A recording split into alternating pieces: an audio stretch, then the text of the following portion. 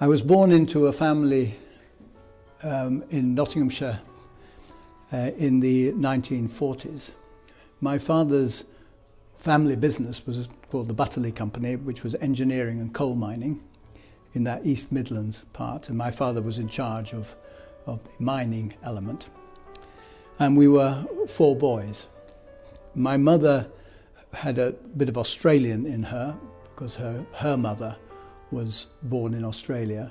My father had some Irish in him, so that we're a little bit cosmopolitan, not pure English. Both of my parents were Roman Catholic. We were brought up as Catholics. I was the 3rd of 4 sons. All the 4 of us were educated at the Benedictine Monastery's school at Ampleforth in North Yorkshire, where my father had been educated and his brother had been educated and had become a monk. I was number 3 and then number 4. Number 3, I did a bit of rebellion and went and after school at Ampleforth wanted to be a missionary in Africa. That lasted 1 year. I then thought I would become a monk, and the abbot of the time said, "No, Timothy, clear off, go away for a year." So I went to a university called Fribourg in Switzerland, did a year studying French and a little bit of philosophy, came back and joined the monastery. All 4 of us, one way or another, went to university. My own career was in reading geography at Oxford, because my community had a house in Oxford, and 3 of us, the monks, went through that house doing different courses. On return from Oxford, I then did a theology degree, external from London University, and then started teaching in our high school. And I taught geography, I taught a little bit of geology, I taught a little bit of religious studies. And as time passed, I gradually focused on religious studies and was very keen on developing it as an academic subject, not just a matter of formation and belief, but a matter of understanding what theology is about, what belief in God entails, the role of Christ from a Christian point of view, the role of the church. Towards the end of that, I started to get other responsibilities. I was a housemaster. Ampleforth divided into 10 houses, that is to say, the top 5 years of a student's course at Ampleforth would be done in a house basis. So there would be about 10 or 12 in each year. And I was housemaster of one of the 10 houses. And I did that from about 1980 to 1997. I had also run the theology department, and I ended up by being deputy head. And then in 1997, to everyone's surprise, I was elected abbot, including my own, I have to add, of a community of some 90 plus monks at Ampleforth, of whom probably a third to a half were working on parishes away from the abbey. A good percentage were working in the abbey on our schools and in our retreat centre.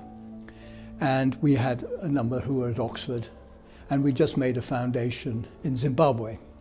So this was quite a big step. I'd just been in the school. I hadn't been on a parish, hadn't been in Zimbabwe. I'd been through Oxford, but I'd never taught there. So I was abbot then for 8 years, which is the stint. During which time, I was sitting in my room as the abbot, and one of our parish fathers rang up and said, Father Abbot, he was a contemporary of mine, so I knew him quite well. And he said, Father Abbot, I've got a young friend of mine here, and I want to bring him to Ampleforth. Oh, I said, yes, who is he? He's a Muslim called Muhammad Ali Shamali, and he wants to visit Ampleforth. So I said, yeah, bring him over. So he came over. He at that time was studying in Manchester University, doing his doctorate. And I said to him, would you mind coming and giving some talks to the monks? He said, yeah, of course. So I told the monks, I said, we're having a couple of weeks' time, we're going to have a Shia Muslim from Iran talking to us, okay? They went, what? Anyway, I said to Mohammed, 27.5 minutes, not 1 second more. And he turned up and he spoke about the spirituality of Shia Islam. He had the community absolutely in his hand. And the most conservative of the monks at that time, cease died, but came up to me afterwards and he said, that was brilliant. Now that doesn't happen very often, I have to say, in a monastic community, that they will say someone who comes in and gives a lecture, particularly from another faith. But from that, Mohammed and I developed a series of dialogues linked in with London University, which went well, and we had 2 at Ampleforth and then 1 in Worth. And all that time we were sort of building our relationship. And all this time we were still doing these meetings. But the first 3 I ran, and then William Skudlarek, who was in charge of monastic interreligious dialogue, he took over. And he did the next 3, one of which was in Rome, San Anselmo. The second was in Com, which was our first time in Com. And the third was in Assisi in Italy. He then said he'd done enough. And to cut a long story short, I then took it back on and ran the last one, which was last year in Com. My life has become to appreciate over the years the similarity and the difference. When I finished the PhD, the next step was I'd done 7 years in Rome, that was enough, and I was offered a job teaching in a place called Benedictine University, which is just outside Chicago in the United States. And they have 27% of their students are Muslim. And so they asked me to come and teach. And when the head of religious studies came, he said, "Timothy, will you teach the spirituality of the Abrahamic faiths?" And I said, "Of course." And I said, "Where's the syllabus?" Thinking that he said, "Make it up yourself." Well, that was an absolute gift, because I could create a syllabus that I wanted to do. And so the syllabus I created was basically trying to get the Muslim appreciate the Christian appreciate the Muslim. And so what I did was, I first of all started with, I did it by weeks, by the 4 aspects of the one God, which both Muslims and Christians accept. That is a God who created the world, a God who guides the world, a God who forgives sin, and a God who gives life after death.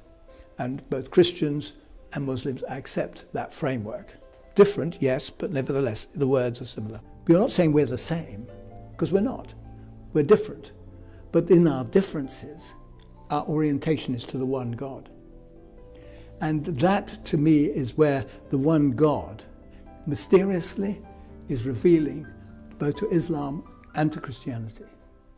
Sadly, when you get onto the political world, of course, you have complete opposite.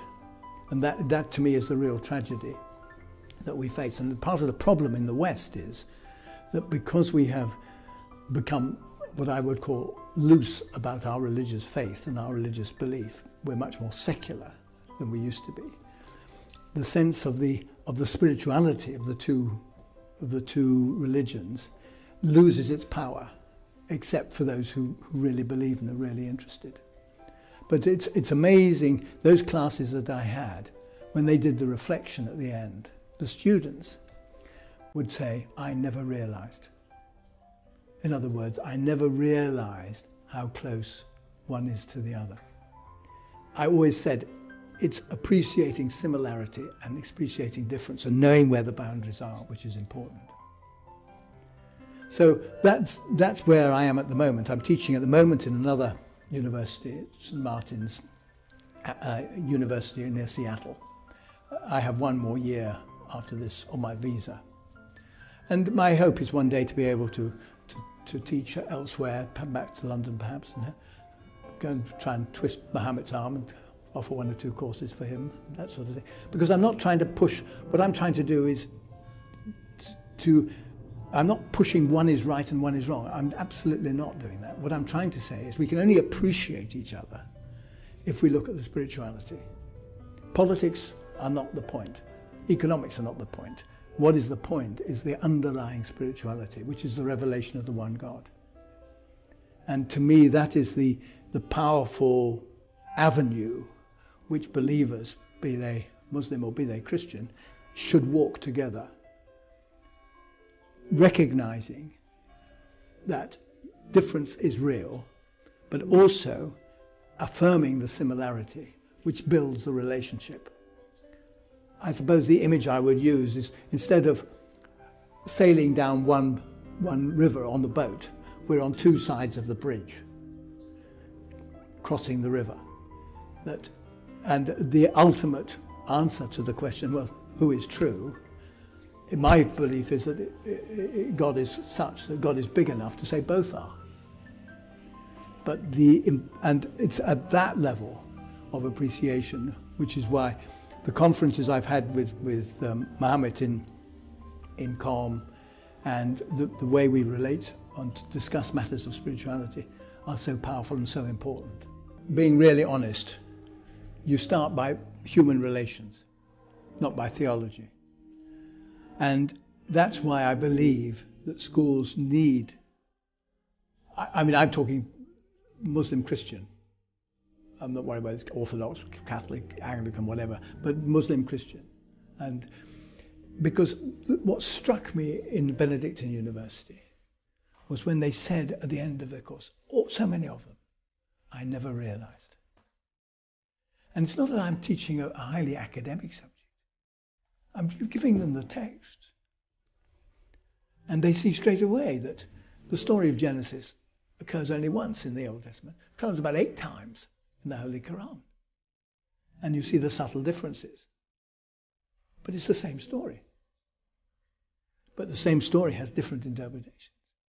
But that starts building the bridge. The average person, you say, who's never done any of that study, you said, Islam is your brother, you know that, don't you? Absolutely not. And Muslims, absolute Christians, no, absolutely, because they don't know. Or what they know is pretty superficial. And they're lumbered with the whole of the Middle East problem, which is not a happy solution. Partly because the Western media, in my view, is completely corrupt. And until people really face up to the role of Israel, negative role of Israel, the whole thing is going to be a mess. But I don't want to go into that. دکتر Abbot Timothy Wright از کشور انگلستان. جناب آقای دکتر شمالی مدیر مرکز اسلامی لندن و مدیر مؤسسه بین المللی مطالعات اسلامی قم.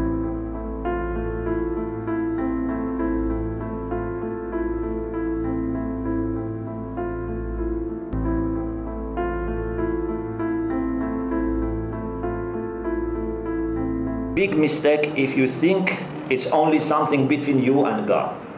Your relation with God is very much shaped and formed by the way you relate to other creatures of God. And this is why in Islam we say loving God is not enough. You have to love for the sake of God, not just to love God. If you are able to love for the sake of God, then that's the achievement. Thank you very much. Wa akhiru da'wana and alhamdulillah rabbil alamin.